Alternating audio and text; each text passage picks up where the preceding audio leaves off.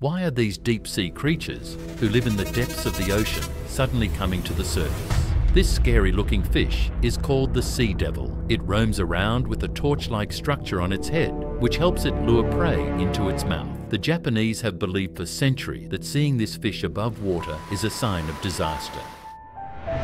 In Japan, a fisherman went out on his boat to catch fish. He threw his fishing net into the water in the middle of the sea. After a while, when he was pulling up the fish caught in his net, he found a very strange, long fish tangled in it. This fish was incredibly long, almost like a snake, measuring about 6 meters. Its body was slimy and rubbery, white in color. This wasn't a normal fish. It was a deep sea fish that had come from the ocean depth. Normally, these fish are found about 1 kilometer below the sea surface. The fisherman released it back into the ocean because, according to Japanese folklore, seeing another fish above the water is a sign of impending disaster. This belief became particularly significant after the 2011 earthquake in Japan, when the bodies of around 20 deep-sea fish were found on the Japanese coast right before the massive earthquake. However, doubts are now being raised about these beliefs. This is not just happening in Japan. In the last few years, similar occurrences have been reported in various parts of the world. Dead bodies of deep-sea fish have been found on the ocean floor.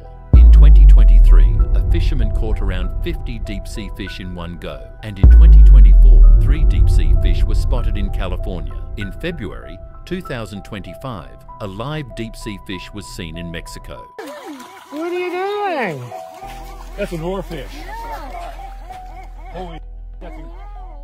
The frequent appearance of these fish is becoming quite astonishing. Just a few years ago, seeing a deep-sea fish was a rare event. In fact, it was only in 2001 that the first footage of a live deep-sea fish was captured. But it's not just the deep-sea fish that are emerging. Many other deep-sea creatures are suddenly appearing at the surface. One example is the giant phantom jellyfish, a fascinating creature with tentacles longer than 10 meters, resembling ribbons. These are typically found 1 to 2 kilometers deep in the ocean, but in Antarctica, they've been spotted at depths of 80 meters. This year alone, there have been 2 more such incidents. In Russia, fishermen caught a creature that people started calling an alien. It was a smooth lumpfish with a body resembling a brain. Additionally, near the coast of Spain, about 2,000 meters from the shore, a Black Seadevil Anglerfish was spotted near the surface of the sea. This scary-looking fish, called the sea devil, is another example of a deep-sea creature that has rarely, if ever, been seen near the surface. Clearly, this raises the question, what is happening? These deep-sea creatures, whose existence was unknown to humans for thousands of years, are now suddenly appearing on the surface. Let's dive deeper into this issue in today's video.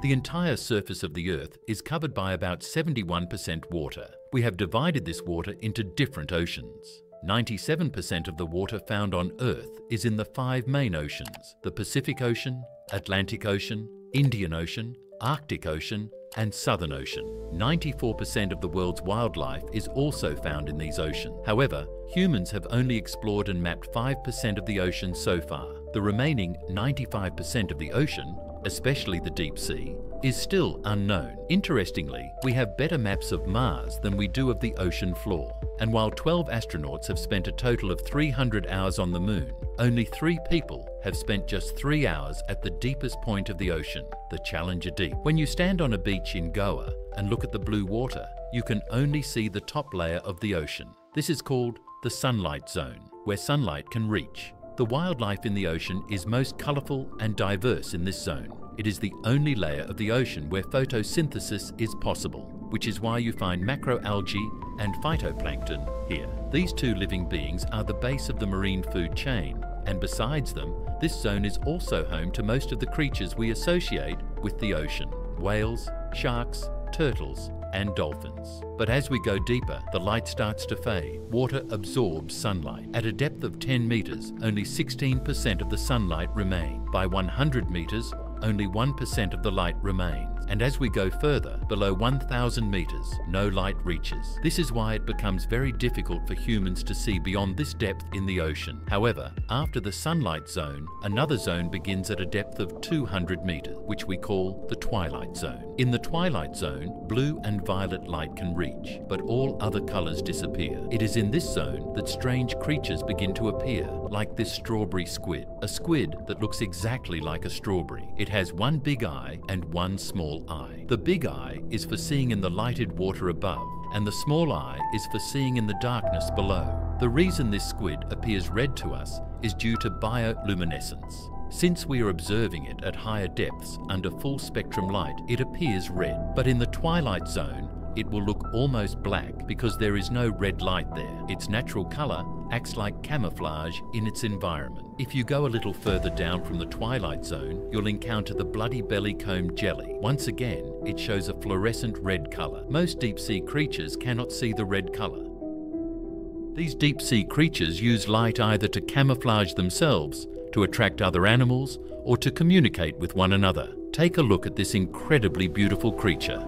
It almost looks like a water fairy. It's called the sea angel. It's even smaller than a human finger, and its bare belly glows in the dark. Although it's completely blind, this sea angel can turn into a devil in just a few seconds. It suddenly extends its tentacle to weave a net that makes escape impossible, and as soon as its stomach is full, it stops glowing. The barreleye fish lives at depths of 600 to 800 meters. It's another truly remarkable fish, with a transparent dome-shaped head. Look at it closely. There isn't any other fish in the world that even slightly resembles it. At first glance, you might assume the black dots above its eyes are its eyes, but in reality, they are green bulbs. An interesting fact is that these eyes can only see upward. So how does it spot its prey when feeding? Some scientists theorize that it might rotate its eyes in some way. It really seems like something from alien technology. A living submarine with a transparent dome fitted with a 360-degree rotating periscope. If you go a bit deeper, you'll come across these terrifying giant squids. These squids can be as long as 13 meters, equivalent to a 2-story building. Their eyes are 25 to 30 centimeters in diameter, about the size of a basketball, making them the largest in the animal kingdom, perfectly adapted for hunting in the dark waters. Once you cross 1,000 meters, the twilight zone ends and the midnight zone begins, where no sunlight reaches. The creatures inhabiting these depths are typically those that roam the twilight zone,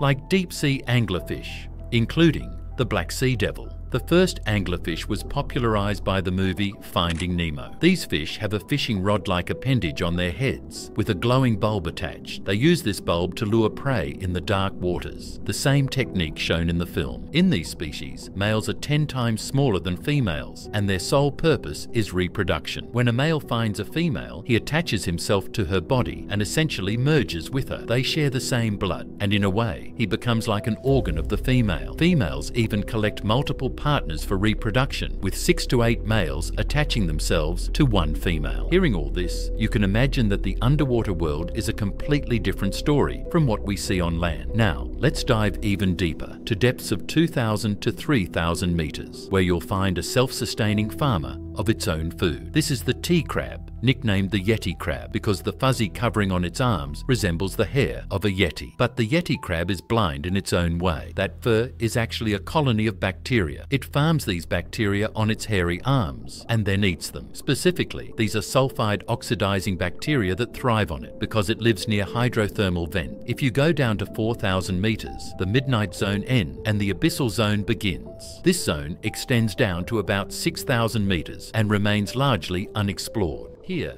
you find creatures that exist nowhere else on Earth. For example, even the wreckage of the Titanic lies in this zone at a depth of around 3,810 meters. Certain animals have been discovered that inhabit these extreme depths. Take the Dumbo octopus, for instance. Its name comes from its large, fin-like structures, reminiscent of Disney's flying elephant, Dumbo. These octopuses never migrate to the upper waters, spending their entire lives in the deep sea. In fact, the Dumbo octopus is arguably one of the cutest deep-sea animals out there. They swim gracefully and slowly, earning descriptions akin to a deep-sea ballet. Most of the ocean floor is found at around 6,000 meters deep, but in some areas, the ocean reaches even greater depths, from 6,000 up to 11,000 meters, a region known as the Hadal Zone. This is the deepest part of the ocean, still filled with mysteries. So why are these deep-sea creatures coming up to the surface? During World War II, some sonar operators in the Navy made a fascinating discovery. They noticed that at night, the entire seafloor appeared to rise hundreds of meters upward on their sonar displays. In reality, no part of the seafloor was moving. Instead, vast quantities of fish, squid, and plankton were swimming upward. This curious phenomenon is now known as the deep scattering layer. It serves as a window into the ocean's hidden highways, where billions of marine creatures move up and down every day. Scientists have found that from tiny plankton to medium-sized fish, billions of organisms ascend to the surface and then retreat back to the depths. This is considered the largest migration on Earth, and astonishingly, it has been happening hidden from human eyes for centuries. Imagine billions of animals with a combined weight 25 times that of all humanity, moving up and down every day. This vertical movement, known as DL vertical migration, occurs every single night. If you look at the graphs, you'll notice that when the sun is out, the yellowish layer, normally found at about 400 meters, stays down. But at night, that same layer ascends to the surface, and this isn't a localized phenomenon. It's observed everywhere, from the Pacific and Indian Oceans to the North Atlantic and Southern Ocean. The reason behind this challenging nightly journey is simple. It's all for food. Photosynthesis can only occur in the sunlit surface layers, where phytoplankton, the primary food source for many small fish, is abundant. You might wonder why these creatures don't feed in the morning. The answer is that during daylight, they risk being eaten by predators such as sharks, whales, and dolphins. Therefore, these small fish and deep-sea organisms rise at night to feed in the safety of darkness, then retreat back to the depths before morning comes. The problem now is that in recent years, due to climate change, the daily migrations of these deep-sea creatures are becoming permanent. As the Earth warms, these organisms are moving upward in search of cooler environments, heading toward the poles. You're probably aware that global warming produces a lot of heat, and our oceans absorb about 90% of that excess heat.